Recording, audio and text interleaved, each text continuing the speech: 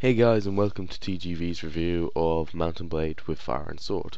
It's just taking a while to load because I haven't played it in ages. So yeah, basically, Mount&Blade with Fire&Sword is a fantastic little game made by a couple of students who, when they originally made Mount&Blade, were uni students, and it's a very small team who managed to make one of the most realistic medieval simulators ever. This it spread like wildfire amongst PC gamers, and it got lots of mods, like a Lord of the Rings mod, or a Western mod, or a Star Wars mod. But this is all in the vanilla Mount&Blade. I don't know why. It might just be because the other two are less moddable, or because everyone started their mods on the original. But the two sequels, Warband and Fire&Sword, don't have any mods as far as I can find. Um,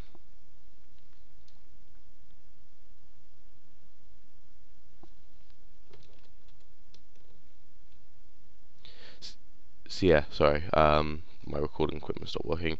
Yeah, so basically, um, this is the third one. The original was set in a fictional land. Warband continued this, but added on new land, kind of polished the game, and put in multiplayer. This one is set in Europe, real world, during the time that guns and grenades just came in. So I'm just going to play through it and show you off Mount&Blade Warband. Don't be put off by the graphics. It's not amazing graphics, but it's not bad graphics. So I'm just going to put in my name as TGV. And what do you think?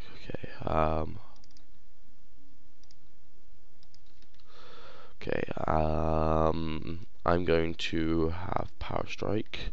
This is like the leveling up system. It's got all the things that you can level up in. Yeah, trade's good. Prisoner management. Oh, I liked it. Okay, and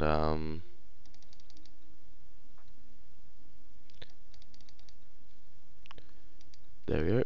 And then this is the character creation. Hello.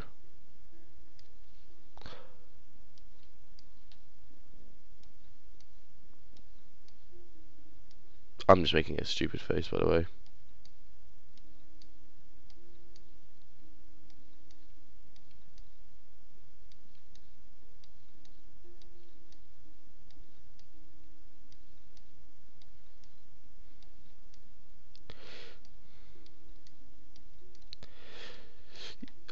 To be honest, in Mount&Blade, I'd advise not dabbling with these, just because these can very quickly change the appearance in a way you don't want them to. So I would stick to the skin and just stick with vanilla skin that it gives you. So this is me. Just give him a beard. Yes, that's fantastic. Okay. Your travels are taking you to a small Cossack village in the outskirts of the wilderness. As you stroll past the silence is broken by gunshots. I'm going to see what trouble's afoot. This is just like a tutorial. It suggests that Fire&Sword has a storyline, but I've never found one. All of them are just completely open world. Do what you want. Um, there are quests, but they're not really your generic RPG one.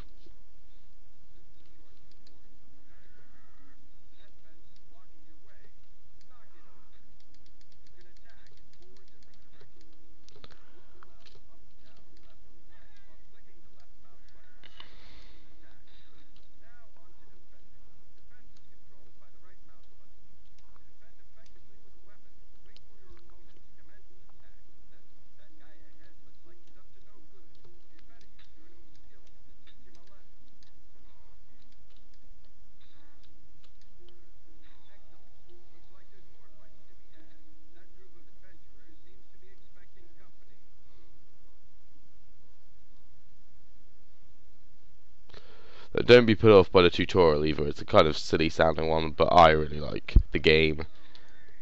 It's it's really worth playing, because as soon as you get past the stupid tutorial, it gets really good.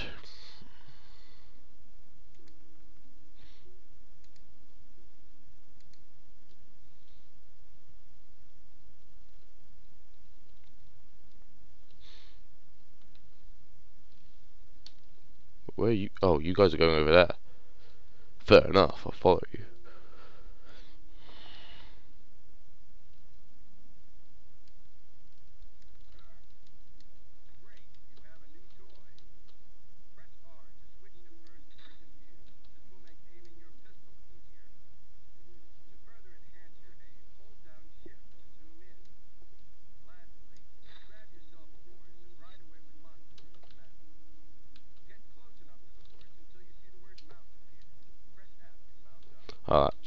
You just stole my horse.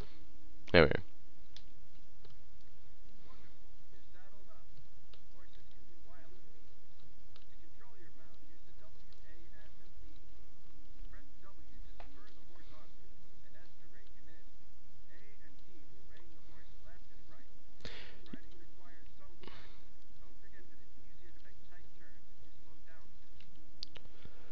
For record, also, one of the other things I love about this is it's fully first person. Look at me.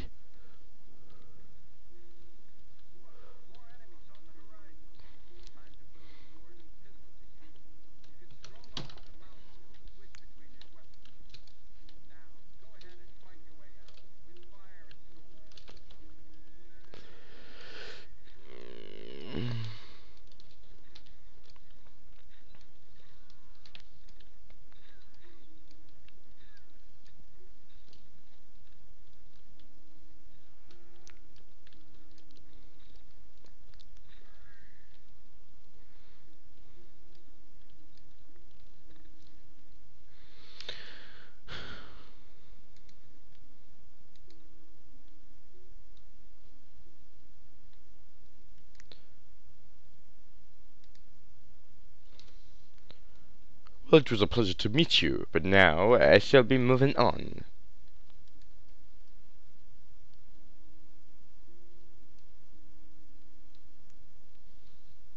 So yeah, this is the full map. Look at this. Basically, when you're not moving around, the game's paused. You can choose your next strategy, but after that, the game unpauses until you reach your next destination. Now, this is how travel works in the game, but it's not how the whole game commences. So if you left click, it shows you where you are. Let's head to Smolensk.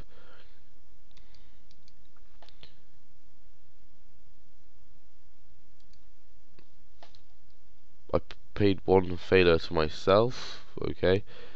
Yeah, the currency's failure. And here we are, Smolensk. Let's take a walk around the streets.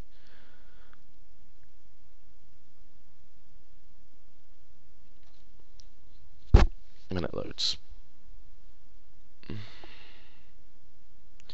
mean, the cities aren't massive, but, you know, they're cool.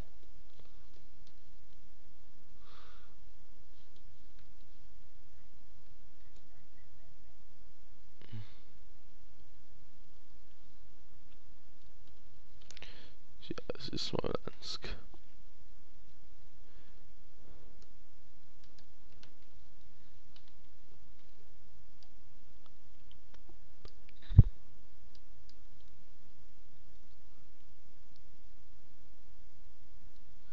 So yeah, I'm just gonna try and kill this guy.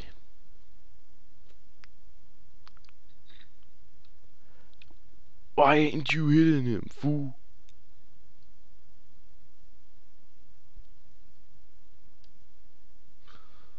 So yeah, you can join a kingdom, and you can rebel against that kingdom. You can become a lord. You can own your own cities. So in one of my games, I asked for city I won, and it was one of the capital cities of another country, and my king said, "Oh no, you're too pathetic." So I rebelled against him, took the city for myself, and now I'm at war with him. But I started a new game because, well, come on, this guy's clearly more awesome.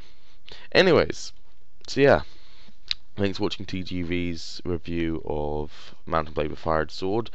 I'd give it a score of 86 out of 100, based on the gameplay, amount of enjoyment you can get out of it. Multiplayer is definitely fun, and I'm not going to mark it down on graphics, like I wouldn't mark down Minecraft for graphics, but I will mark it down on stuff like... Actually, I can't think of anything to mark it down on other than the fact that I don't think it's an absolutely amazing game. Okay, I'll mark it down on the fact that I'm not marking it down on graphics, I'm marking it down on animations. That it could be more smooth. And also I'd like it to be optional, the whole map system. But other than that, that doesn't really bother me much. But still, yeah, that's my score. Thanks for watching, and see you next time.